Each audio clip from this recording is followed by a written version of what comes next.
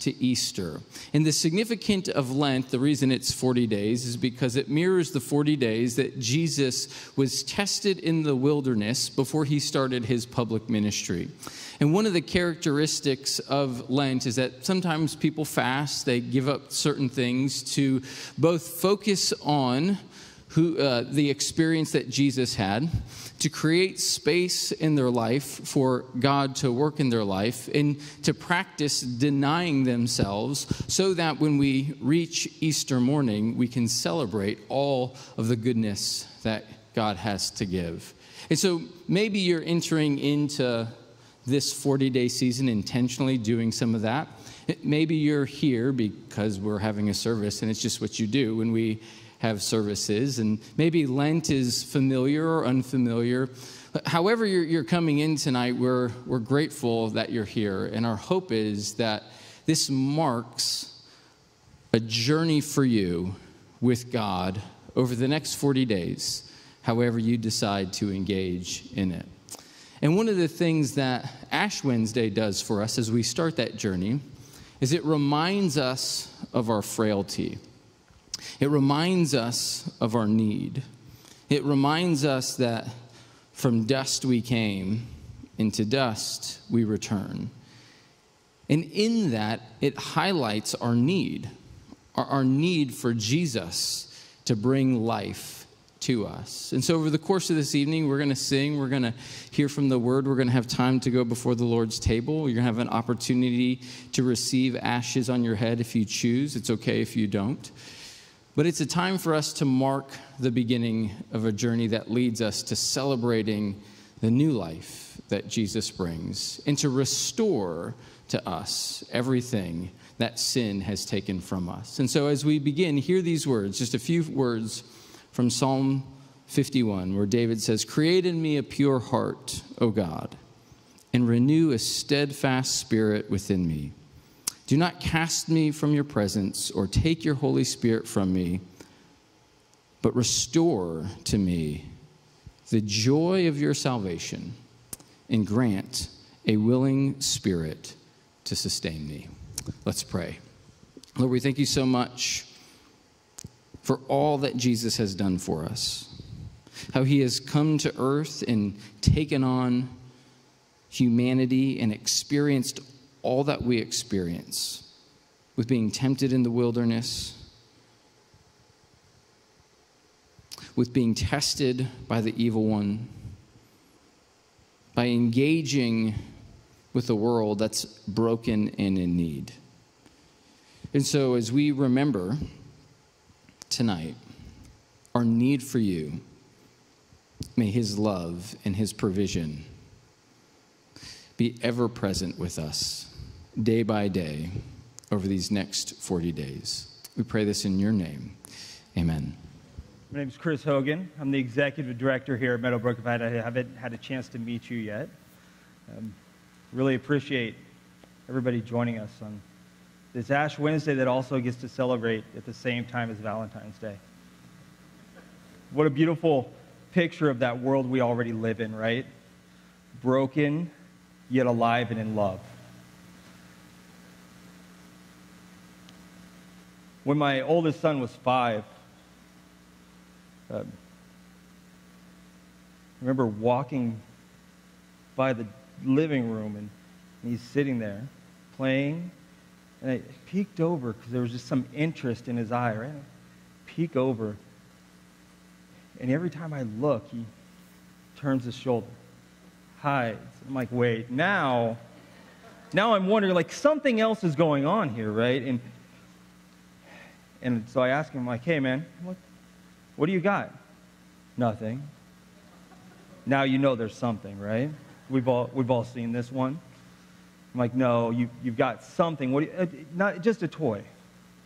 Okay, well, and I started to realize, wait, I haven't seen this one before. I'm like, where'd the toy come from? I found it. I said, you found it? Where'd you find it? The store. You found it at the store? Yeah. Where was it at the store? Just lying there. And I was like, okay. Buddy, you can't just take stuff that comes from the store. even if you really want it. And he's like, well, I know, but look at how fun this is. And start to have conversations. Do you know what happens when you take stuff that's not yours? Because eventually you get thrown in jail. It's against the law. So then he starts getting scared, right? And we decided, all right, here's what we're going to do. You need to go back to the store. You need to walk up to that clerk. You need to tell him that you took this. And you need to ask him to forgive you and if you need to do anything for him. And if I'm honest, as a parent, I wanted that clerk to put a little more of that fear of God in him, right? But we drive to the store, and I remember him just sitting in the car behind me, in the seat, not wanting to get out. He was so scared of what was about to happen to him. And with some coaxing, he walked in, and he walked right up, and we could see him through the window of the store. We see him approach, and knowing him, I could see the timidness in him and that slow, walk. And then something changed. Because I could see his interaction with the clerk, and that tension, that tightness that had been inside of him slowly started to release. And all of a sudden, you could see him breathe. And he walked out. And I was like, did you give him the toy? Yeah. Okay, what did he tell you? He said, thank you for being honest, and that it was going to be okay. In that one moment, you could see him just become new again. He understood this idea of mercy. He walked in there with this fear that he was going to be put in handcuffs because he's 5, and that's what he thought happened. And he walked out going, oh, I'm okay. But here's the problem. It didn't last that long. Because eventually, it's the way life goes, right? That mercy, that truth that we're handing down to other people, something else steps in the way. Something else gets in the way, and it gets ruined. There's another mistake. There's another error. There's another problem. And slowly, that tension, that frustration, that hurt starts to seep back in. Today, we're going to spend a little time in a psalm where the psalmist is dealing with the same issue. Where he looks around him and he sees a world that has seen God and seen God's mercies, but slowly found themselves just slipping away from it, just being burdened by the world, trying to solve their own problems. So if you turn with me to Psalm 85, we're just going to start by reading the first 7 verses. The psalmist writes, "You, Lord, showed favor to your land. You restored the fortunes of Jacob. You forgave the iniquity of your people. You covered all their sins. You set aside all their wrath. You turned from your fierce anger. Restore us again, God our Savior, and put away your displeasure toward us. Will you be angry with us forever? Will you prolong your anger through all generations? Will you not revive us again, that your people may rejoice in you? Show us your unfailing love, Lord, and grant us this, your salvation." We don't know a lot about when this was written. There's a lot of speculation, but most people believe this is written only a short time after Israel is returned from their exile in Babylon. They had spent 70 years between their exile and the rebuilding of the temple. 70 years separated from God, only to be brought back in. They'd felt God's mercy. They felt God's gifts. They felt God's favor, but slowly the tensions of the world had started to kick in, right? The sins, the frustrations, the hardships. Maybe I could take care of this one on my own. But what we see in this is The psalmist has a deep understanding, rooting of who God is, and a call to who God can be for him and for the people of Israel. 4 times in the first 6 verses, we see the word shuv, right? Shuv is a word that simply means to restore, to turn back, to make original again. And that's at the base meaning, right? We see it twice in the past tense, where we see the Lord, he restored the fortunes of Jacob. He's already done it. He turned from his fierce anger. Right? He's done this. The psalmist understands and knows because of where he's been. He knows because of what God has led him through that God will do it again. But he also feels the hardship of his people because we see that same term used as he reaches this present tense and present form when he calls out, Lord, restore us again. And we found ourselves in the same spot. We messed up a little bit. Right? Or revive us again. Turn us back. But there's a deeper meaning when we see this word shuv from the psalmist. And that's this understanding not just of being turned back, not just of being restored, but to understand who you were in true design and principle. And to know that the only person who can ever do that is God. As I look around this room, you can see lots of construction going on, right? We live in a constructive world. There's 2 different real forms of construction going on. We have one that's being renovated, right? We renovate. That's what we're doing here. We're taking what we have, we're breaking it down, we're making it new to serve the same purpose, right?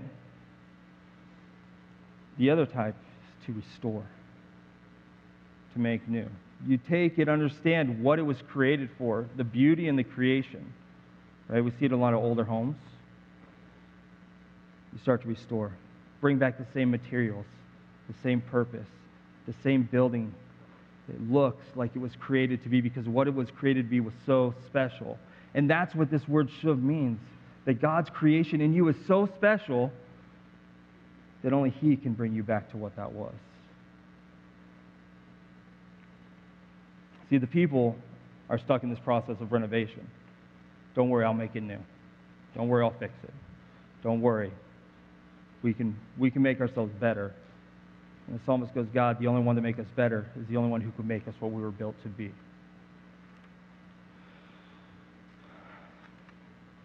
See, he acknowledged who God was in the past and what God could do. And because he did that, we see this transition in this psalm. We see the transition in the message that he's giving. And that comes here in verses 8 and 9. He says, I will listen to what the Lord says. He promises peace to his people, his faithful servants, but let them not turn to folly. Surely his salvation is near to those who fear him, that his glory may dwell in his land, or in our land. There's a couple key things here. Notice verse 8. I will listen to God. I will listen to what the Lord says.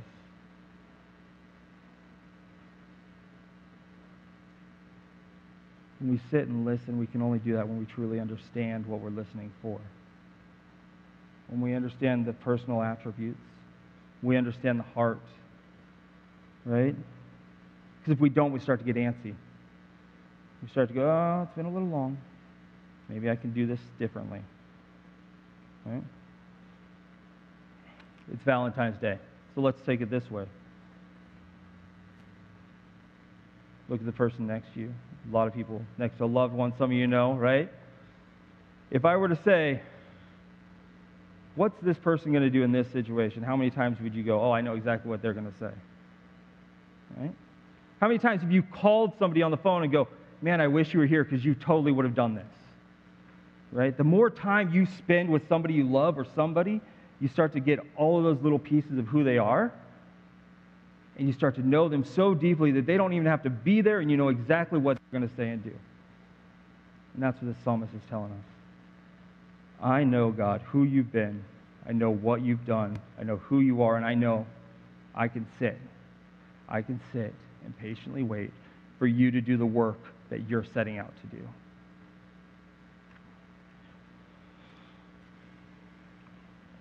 Because ultimately, what he strives for is God to be returned to the land, not just to come for a visit, not just to be here and gone, but to dwell. Right? The same word means to live forever, to rest forever, and to do that with his people. See, the psalmist speaks because he knows God. He knows exactly who he is. He doesn't question that. And because of that, he points us in a direction towards the future that we get to know how it lives out, but he didn't necessarily in that moment. And it's fun because at this point in the psalm, most people would suggest that the psalm transitions from an actual song to a time of response, to where the psalmist would read the first part of the verse, and then the second set would be repeated to him. And verse 10 starts, love and faithfulness meet together. And the response would be, righteousness and peace kiss each other. Faithfulness springs forth from the earth, and righteousness looks down from heaven. Notice that the psalmist is being reminded in these verses of why he can be trusting and sit in silence with God, because he understands these four key attributes of who God is. Right? The first is that God is a God of love. Right? It's not to be distracted from that love, to that care. This word translates also as mercy. He's a God who cares for those in deep need and want. Right? Next, he's a faithful God. This faithfulness is the idea that God doesn't change. He's true. He is who he is. Because he doesn't change, the psalmist can sit there and go, he will do what he said he was going to do, even if it takes generations. Right? Third is, God is righteous. He is just. In his judgment, in his actions, he is right. God's not going to do anything that would go against his character, that would act in a way that would do things that were wrong or against his ability to love, his ability to be faithful. And last, he's a God of peace. Love this translation, the word peace, because the same word means be well with. Be it well with. It's a powerful statement. Not just peace. Not just, go on your way, peace.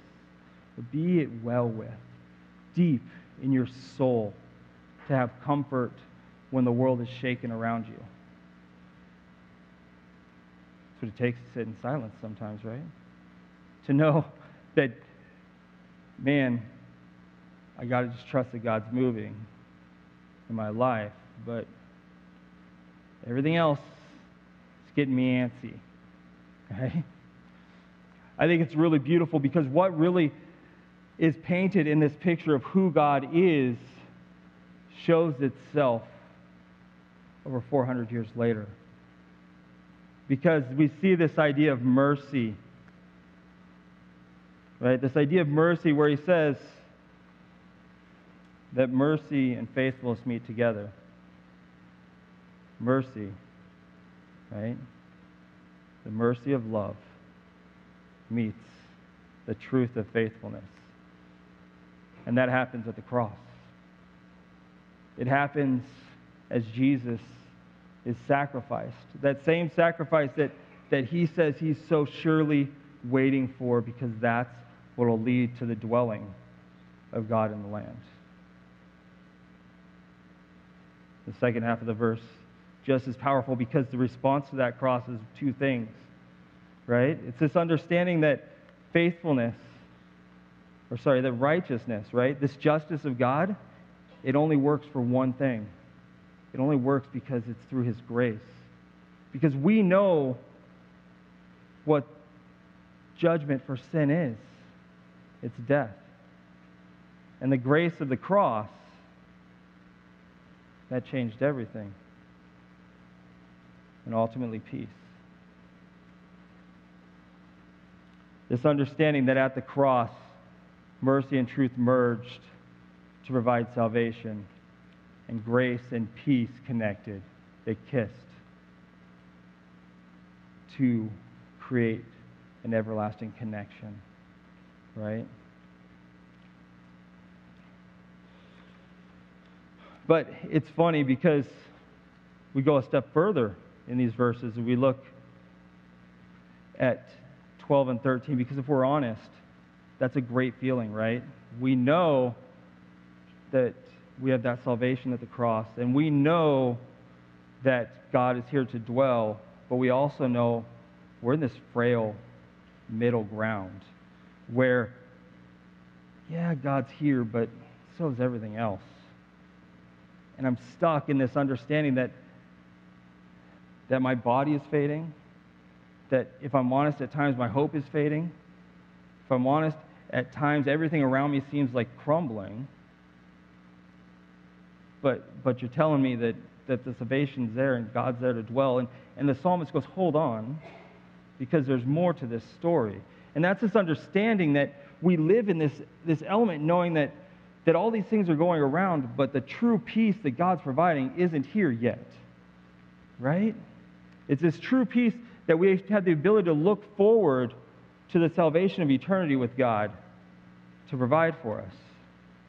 And he shows this up as he writes verses 12 and 13, and it begins with this: the Lord will indeed give what is good. Not what you want, not what you hope for, not what you wish you had. He'll give what is good, because he is good. And our land will yield its harvest. Righteousness goes before him and prepares the way for his steps. See, the beautiful thing about this psalm is it hits us on two levels, right? We know that we can live in this, and we can feel God's righteousness go before us. We can feel the justice that God had and the grace that he presented to us, but we know that we don't have it yet. And the psalmist says, just wait. Just rest. Just listen. Because there's this eternity in front of us. And sometimes when you feel lost and broken and hurt and you're not sure where your next step is, your hope can be found there. Your hope can be found in the understanding that eternity waits in front of you.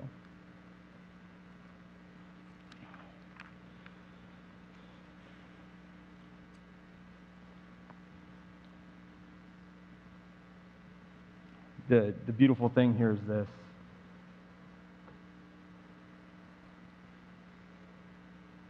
God's provisions are great. God's restoration is great. We're going to close with a song tonight that I just wanted to guide us through beforehand. Horatio Stafford wrote a song called "It Is Well." Many of us have probably heard it, sung it. But the story behind it adds a little more depth. See, Horatio was a lawyer in Chicago in the late 1800s. And as he was progressing and gaining his wealth, the Chicago fires hit. For 3 days, the fires burned, destroying 30,000 properties, leaving 100,000 people homeless and destroying much of his wealth. 3 years later, Horatio, having rebuilt his wealth, decides that he's going to take his family on a vacation to Europe because his friend D.L. Moody is speaking there, and he wants to be there for it. But work comes up. And he tells his wife and 4 daughters, "You go on ahead, I'll meet you there." And as he's working, and his wife and 4 daughters are on this quest to Europe, their ship hits a steel ship.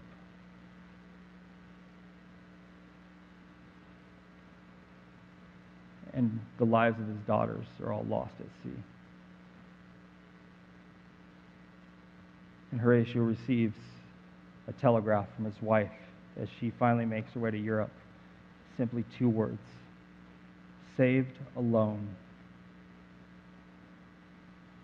So now Horatio's left in Chicago with the frustration and understanding that maybe he should have been there as part of that.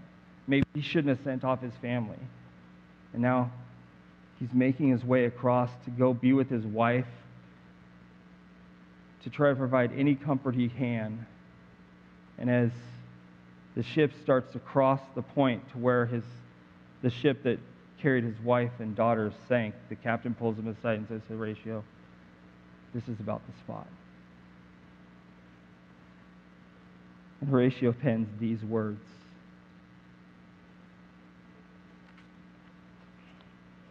"When peace like a river attendeth my way, when sorrows like sea billows roll, whatever my lot, thou hast taught me to say, it is well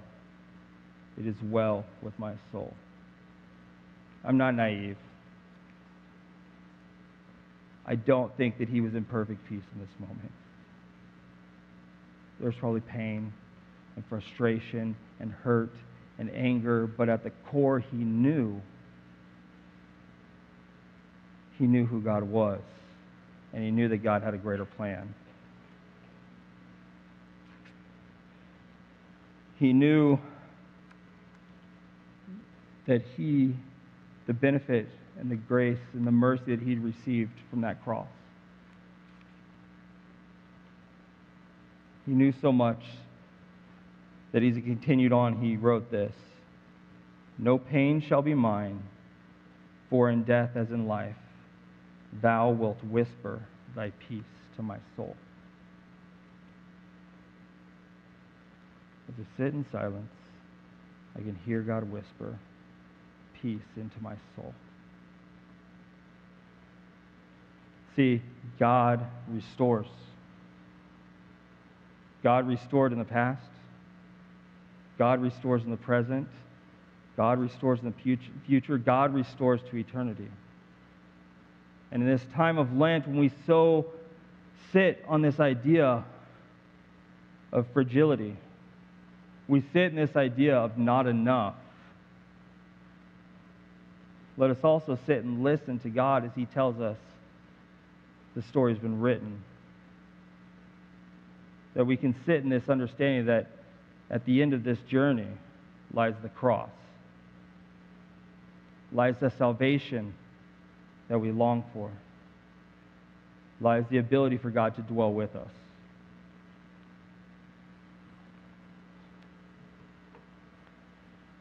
So, we wanted to move on then to this understanding, this dichotomy almost, between the fragility of life and the grace of the cross. And so, to do this, we'll celebrate communion together today. And for those who you'd like, we'll also have stations to receive ashes. We do this in understanding that from dust we came and dust will return, but that's not the end of the story.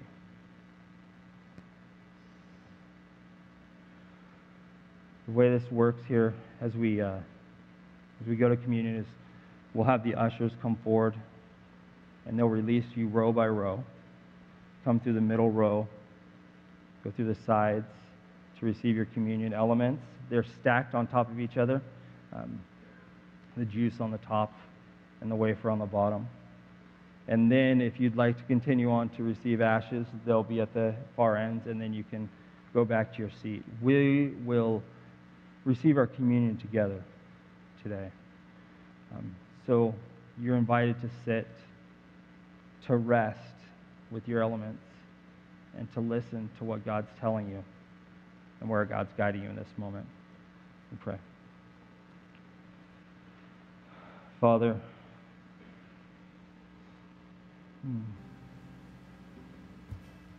I know you are the God of restoration. I know because you've restored so many things around me and you've restored what's inside of me, but sometimes it's hard. It's hard because I want to control some of those elements out there. I pray, Lord, that you can continue to remind me of who you are, because that's who you've always been. Pray, Lord, as we approach this table today, we can do it with hearts ready and willing to recognize who you are, the Lord and Savior, not just of this moment, not just of today, but of eternity to come. Lord, we pray these things in your name. Amen.